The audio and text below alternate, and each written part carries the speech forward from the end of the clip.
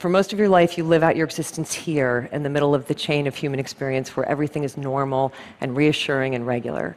But failure catapults you abruptly way out over here into the blinding darkness of disappointment.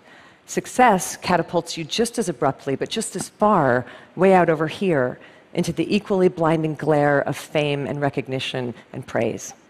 And one of these fates is objectively seen by the world as bad, and the other one is objectively seen by the world as good. But your subconscious is completely incapable of discerning the difference between bad and good. The only thing that it is capable of feeling is the absolute value of this emotional equation, the exact distance that you have been flung from yourself.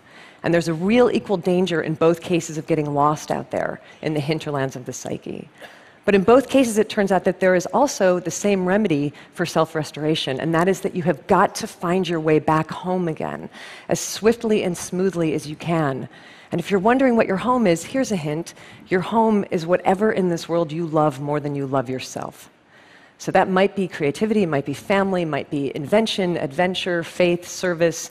Your home is that thing to which you can dedicate your energies with such singular devotion that the ultimate results become inconsequential.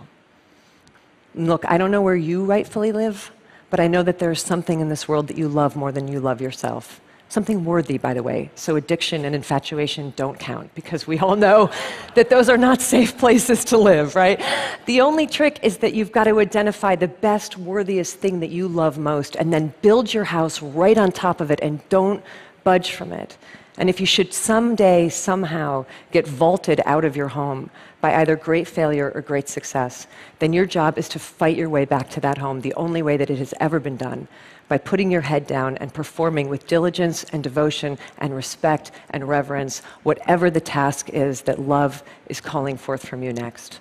You just do that and keep doing that again and again and again, and I can absolutely promise you from long personal experience in every direction, I can assure you that it's all going to be okay. Thank you.